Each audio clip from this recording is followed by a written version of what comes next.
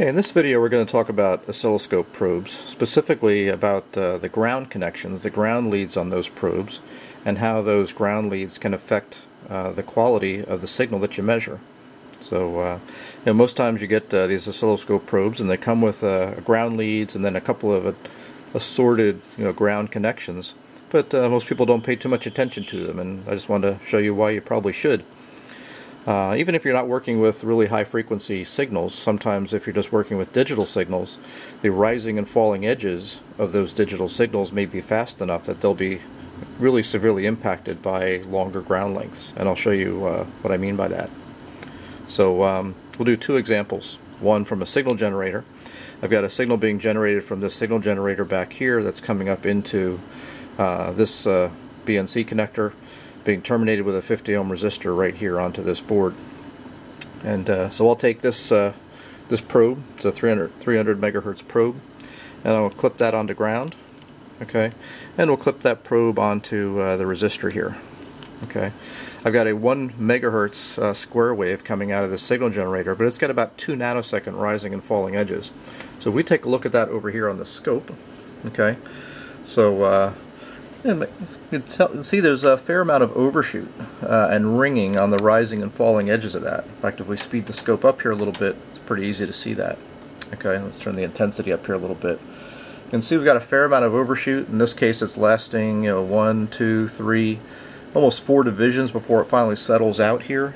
And that's at 20 nanoseconds of division, so there's about 80 nanoseconds of ringing and distortion. It's overshooting by about a volt on this 5-volt signal. And that's all due to that ground lead length. And let me show you how we can kind of see that for sure. So let's kind of swing back over here to the probe, okay? And I'm going to take this probe off of here and take this 6-inch long ground lead that we have on here and replace it. I'll just yank it out of the back here. Okay, I'm going to replace it with this one here, which is only about 4 inches long. Okay, so let's kind of stick that back in there. Okay, I'll take this clip, and it's convenient to go on the other side of the resistor, and I'll probe over here. And now let's go take a look at what this looks like. Okay, well, now we can see I still have about that same 1 volt overshoot, but it's settling out a whole lot faster within about 0.2, 0.3 divisions or so instead of 4. Okay, well, because we still have a fair amount of lead length, but we can see how I'm playing with the probe and the lead length and just kind of touching it. And that's another key, is if you can touch the probe and move things around, like I'm just moving the wire around a little bit, okay, and I can change kind of the way that overshoot looks. That's kind of telling you that that probe wire, the ground wire, is affecting the measurement and really kind of creating some of those artifacts. So let's look at a couple of other ways that we can do probing on this to minimize that effect. Okay, so again, these probes will often come with different types of ground attachments, and a lot of people don't pay attention to them, and you really kind of should. So this particular style of probe has got a couple of other ways that we can attach ground to it. So if we pull the witch's hat off here, okay, just left with the ground tip, that also helps too. That reduces some of the length on the tip and the inductance on the tip. That will help as well.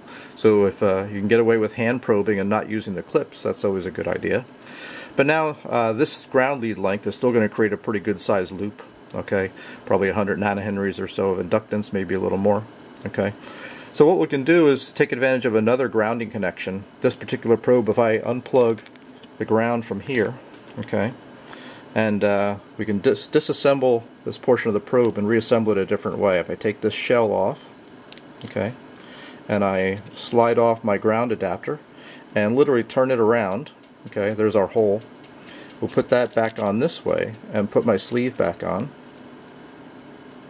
Okay, now the hole is on this side, and this probe also came with a couple of these types of ground adapters. A little bit of a kind of a semi-rigid, a little bit flexible, but kind of a semi-rigid, shorter connection. We plug that into the probe here now, like so.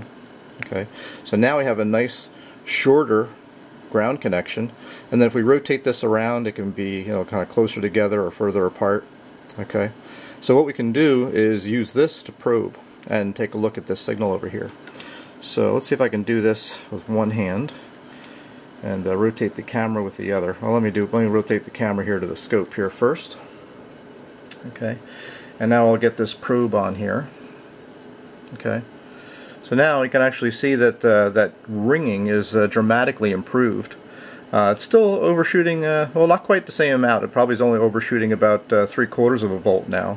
But you can see it's kind of settled out within 1 division, or less than 20 nanoseconds.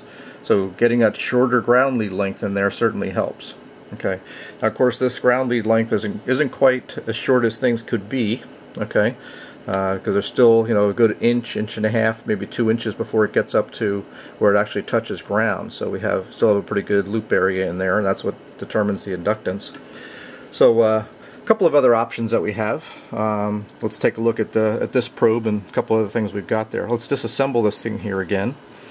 And one of the other attachments that comes with this is this type of thing. And this is actually, this sub-miniature type of probe is a very common probe by a lot of manufacturers, and it's got the coaxial ground right out to next to the tip here. So this gives us the way of, if I kind of plug this one on here, and this could go on with this that ground sleeve in there as well, but I'm going to leave it off because we're going to use a couple of other ground clips.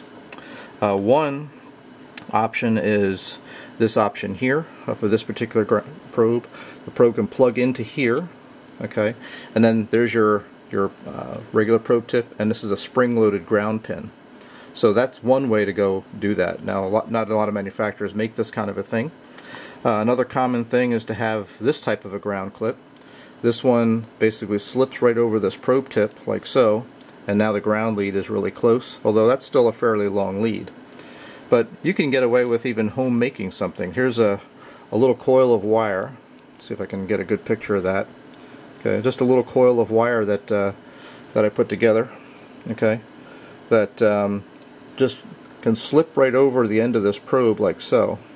Okay, and now I've got a really short connection to ground. Okay, just from this wire and the probe tip right to ground. Okay, and let's go take a look at how good that signal looks with this probe. I'll bring this guy back over to the scope, and let me get this probe positioned here. And now take a look at that signal. Okay, very little overshoot on there. In fact, there's just a little bit of ringing underneath. Okay, but really clean. Okay, and a lot better than what we were looking at with that 6-inch ground lead. So almost as good as it gets from this standpoint. So now let's look at this from a. Now this is a fairly low frequency signal that's coming out of a signal generator. So things are going to look kind of ideal. Let's take a look at more of a real-world signal, okay? And I'll just kind of do the two extremes here, okay? So I'm going to put my my old ground clip back on here, okay? And kind of throw this together here real quick, and we'll take that 6-inch ground lead.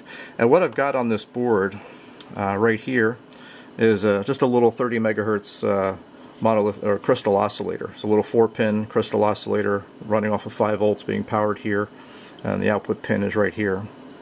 So if I take my 6-inch ground lead, okay, and probe, I'll just kind of clip that onto ground here, stick my probe, right here, and let's go take a look at this 30 megahertz signal on the scope. So I'm going to put the probe down here while I rotate the camera around, and there we go.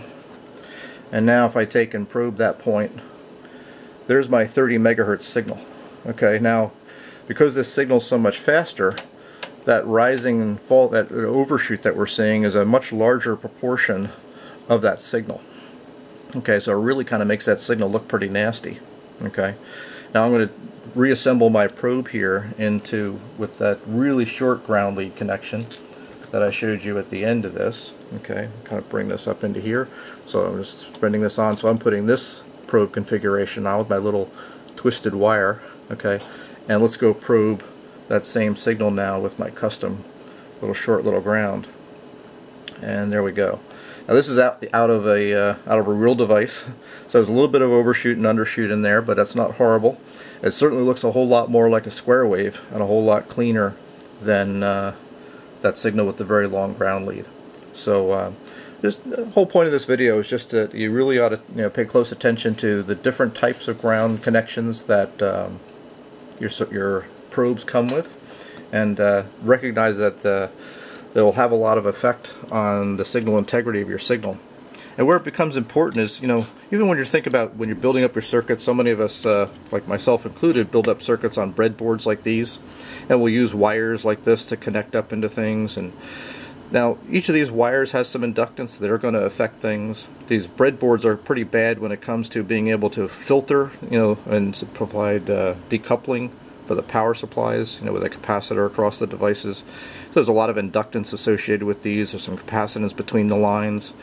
You don't have a good ground plane, so grounds are always kind of done together with these little jumper wires and stuff. So all of this stuff is going to affect signal integrity.